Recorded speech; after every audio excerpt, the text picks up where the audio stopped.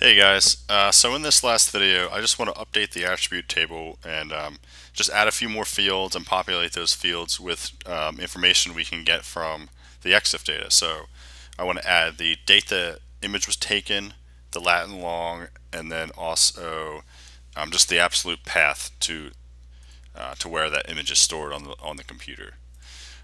So first, let's get the easiest thing out of the way, and that's just adding the XY data.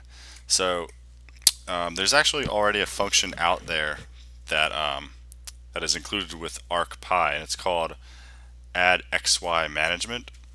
So this add XY coordinates, basically all you do is give it a shapefile, add XY management, and in features, and it takes one parameter, and it is the point features whose XY coordinates will be appended as point X and point Y fields. So I mean that's perfect. That's exactly what we're looking for. So the question is, where do we put that in our code and when do we run it? So we're actually going to do it after we run the shape creator because that shapefile has to exist first of all. So we're going to get rid of it. So after we create it, which is right here, we're just going to do arcpy dot add xy management, and we're just going to give it the shapefile, or yeah, out shapefile. And that should do it. That should give us our XY coordinates and the fields. So let me run that and make sure that worked. That's the easy part. So let's make sure this works first. And then we'll move on to adding some more fields. So this add XY management, it knows to make a field called X and make a field called Y. For the custom ones where we're going to add the timestamp and the location of the image, that we're going to have to do that by hand. So let's just drag this in and make sure we see the point X and point Y. So that's cool, that's useful, that's good. Alright, but we want more. We want another field that says time and another field that says local image path or something like that. Just let's call it image path. So we want the full path here, just for reference. Okay. I mean, what's also cool about that is if we have the path of the image, we can configure pop-ups here. So when we click on it, it will show you the image. But let's work on that later. So let's get rid of this. Now let's take a crack at adding those fields. So to add fields in ArcPy, there's this thing called add field management. So add field, and it takes a bunch of crap. So I'm just going to copy their example here and throw it in. Same place in the code. It's got to go after the shapefile is created. So this schools is in reference to either the feature class or the shapefile. So we're going to replace this with our out shapefile. This is the name of the field. So let's go back to the documentation here. So here we go, in table. So we just put in a layer. Field name is parameter 2. Parameter 3 is field type. Then the rest are optional. So we're just going to go back here.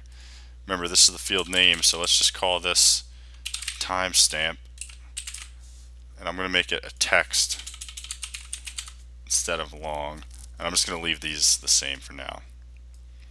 And then we'll add one more. And we'll call this image path. Alright. So let's make sure that worked. Let's run this.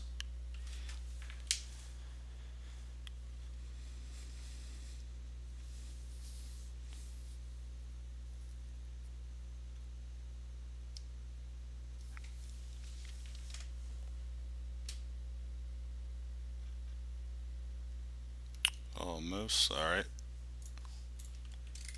Cool. Let's check it out.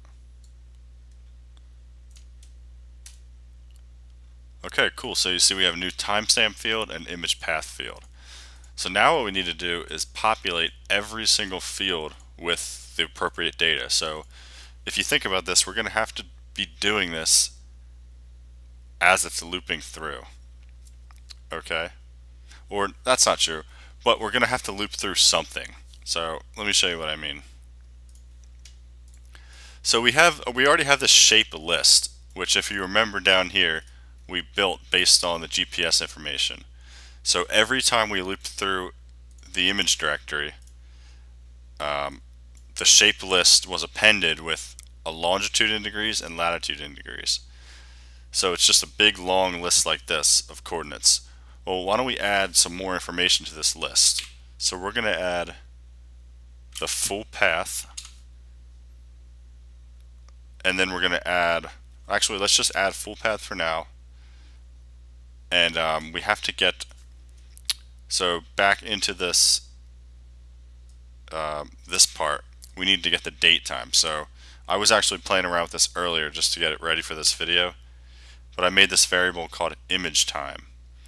And if we go back to this, if you go back to one of these here, there's something called date time. So similarly to how we pulled the GPS info, we're going to pull the date time info here, just like this. And date time doesn't, it's only one thing, it doesn't have multiple keys, so that's why we can just say this. And we're going to set that to a variable, and then we're just going to append that here to image time. So now if we run here, oops,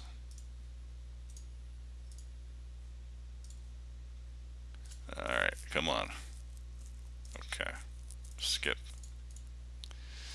Now when we run this, you should see this list down here should have 2 more items per list. So it's a list of lists, and in those lists there's going to be 4 items instead of 2.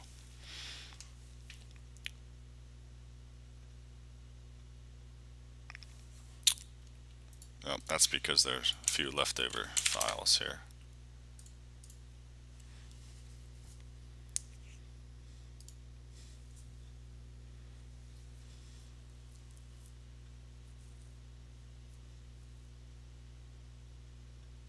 Okay, see, so we have the path and then the time. Okay, so that's cool. The next step is actually adding these unique pieces of information to each record. So to do that, we need to use something called update cursors. And I made a few videos about them earlier in the series, probably like 2 or 3 years ago at this point, but it's still the same general method. So what we need to do is we need to loop through this shapefile list again. So if you notice here, we looped through it originally, and we were only using the 0 and 1 values, so only the lat and long values. So now there's also a 2 and a 3 value, which is the time and the image path. So we're going to loop through again for, just call it for x in shape list. We're going to use the update cursor now. So we can say with arcpy.update cursor. One sec, I have to get the syntax for this. With arcpy.da.update cursor. In here is what's the shapefile you're interested in, so shapefile. And then in here we're going to give it the fields that you're interested in. So we're interested in timestamp, and we're also interested in image path. Alright, and we can just say as our cursor, and then we can say for C in our cursor, print C dot 0 and print C dot 1. So a little bit confusing, so sort of just ignore this loop for now. But what we're doing is we're looping through for C and city cursor. That refers to these items here. So we're looping through whatever list of fields we give it. So if we gave it more fields, there would be more C's it's looping through. But if we wanted to set timestamp equal to something else, we would have to explicitly say that. So let me make sure this is out of here. We're just going to look at what this looks like.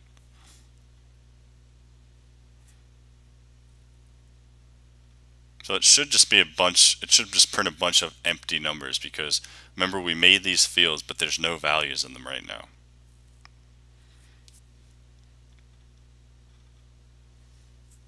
See, it's printing nothing right now, so that's good.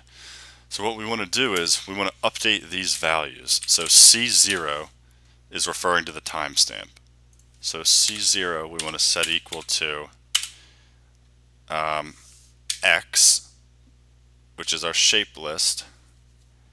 And we want to set this equal to not 0, not 1.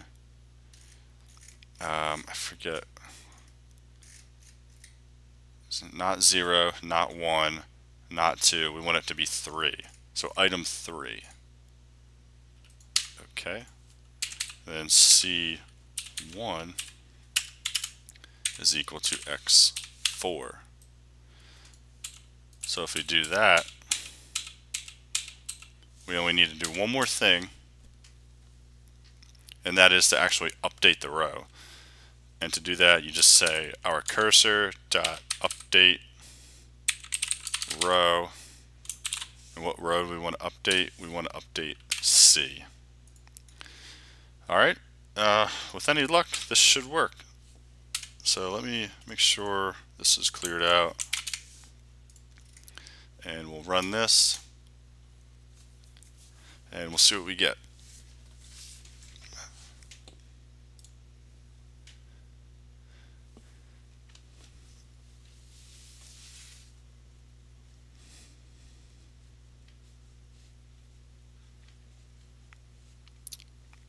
Index out of range. Alright, this video is getting a little bit long, so I'm going to pause this and troubleshoot this, and then we will pick it back up.